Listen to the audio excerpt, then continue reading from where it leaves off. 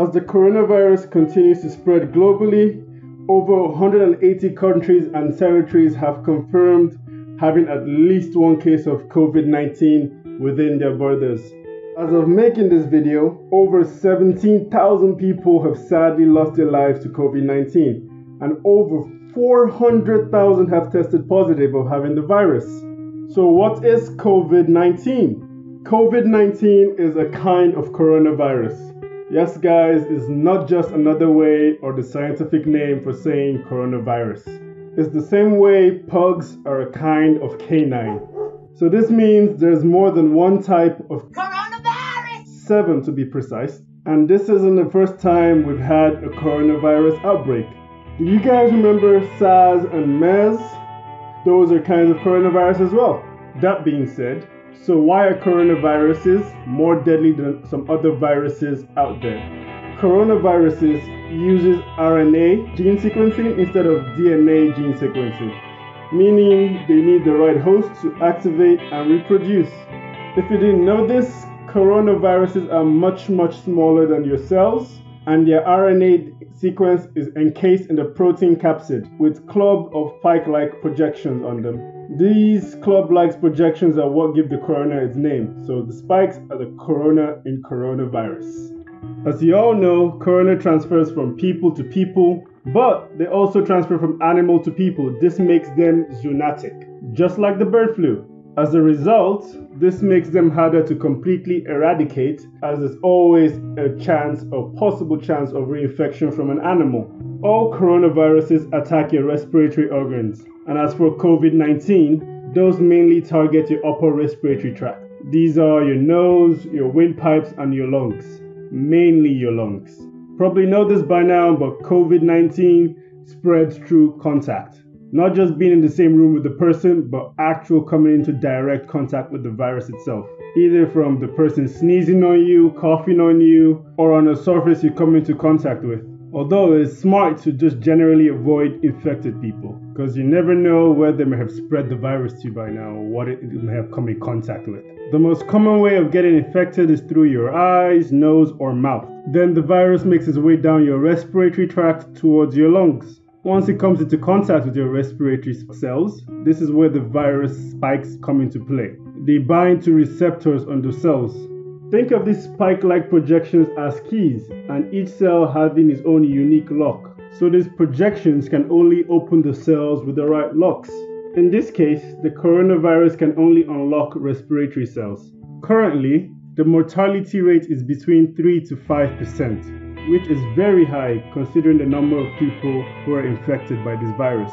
81% of people who are infected show only signs of mild infection, which is only like flu-like symptoms, while 14% are rated as severe and require hospitalization, and the remaining 5% require intensive care. The people most at risk, keyword most, are those people over 50 years old or with pre-existing medical conditions.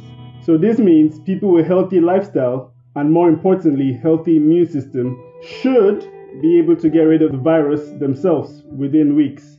So guys, there isn't a better time to get healthy. Eating healthy, getting more sleep, exercising, and definitely the best time, the best time to quit smoking. That includes Juuls, e-cigarettes, regular cigarettes, cigars, and dare I say it, a green. Give your lungs a fighting chance. As it stands, 35% of people who have been infected have fully recovered, and the number continues to rise. While the recovery rate continues to fluctuate, peaking at 55% at 8th of March 2020, right now it currently sits at 34%. So what are the symptoms for COVID-19? Before we dive in on that, let's talk about how these symptoms come about. When COVID-19 enters into a person's body and starts to wreak havoc, the body senses this and triggers an immune response to fight it. Both the effect of the virus and your immune system will cause this range of symptoms. Now, this is where it gets tricky because some of the symptoms are quite common and most times tend to go unchecked. Before COVID-19, no one ever thought twice when you sneezed or someone coughed. Now, if you hear someone cough, you're like, back up, get out. So the reason you get symptoms like high temperature is to help your immune system function better and to also make your body an unconducive environment for the virus. Symptoms like runny nose make it harder for the virus to get into your lungs as they get stuck on the mucus on the way down. Fatigue, this is your body prioritizing fighting the virus over putting energy into regular day-to-day activities. Sore joints are due to the increase of production of white blood cells, because if you didn't know, white cell production is in the marrow of the bone. Speaking of sore joints, in some cases your immune system responds late or the virus reproduces a lot more quickly than usual.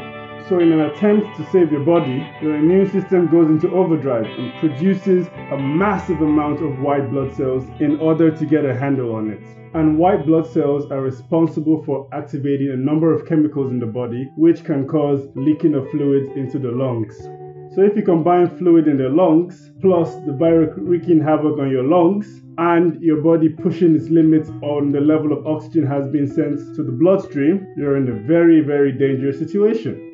Now, put all of that on an already compromised lung due to smoking, you're looking at a fatally low level of oxygen in your bloodstream. And that will lead to organ failure starting from your brain that requires the majority of the oxygen you take in. Did you know the virus may not be what kills the person? Other bacteria can take advantage of the weakened, distracted, or compromised immune system and choose to attack. And that will cause further complications, causing the body to shut down one organ at a time. Can we stop the outbreak? No. Sadly, we cannot stop the outbreak with quarantine and travel restrictions, but those will help slow it down and help flatten the curve. It's been reported that someone who was infected went as long as 24 days with no signs or symptoms. So if there are more of these people out there, even after 2 weeks of quarantine and isolation, they will still be out there and still be infected and still show no signs of infection, and no one will be the wiser. Then you also have people who are afraid of the government or the healthcare system. Conspiracy. Or don't want to be separated from their family, or are stubborn and think they got this. It's not a big deal. As a result, keep the virus circulating much longer than it should be. On the bright side, the virus seems to be under control and getting better. Wuhan just released its last patient from its last open temporary hospital. So Wuhan has officially closed its last temporary hospital and have reported no new cases. So how do you protect yourself? Wash your hands with soap and warm water. The hotter the water, the better. Sanitize your phone, or it beats the point of washing your hands in the first place if you're just gonna pick up your germ-riddled phone right after you wash your hands. We know you take your phone into the toilet with you. It's probably just the time to stop using your phone in public unless it's absolutely necessary. Don't touch your face. That includes touching up your makeup, wiping the eye crust off your eyes, picking your nose. Yes, I see you digging for gold. Biting your nails. Ew, that's just nasty. Wear a face mask. Practice social distancing where possible.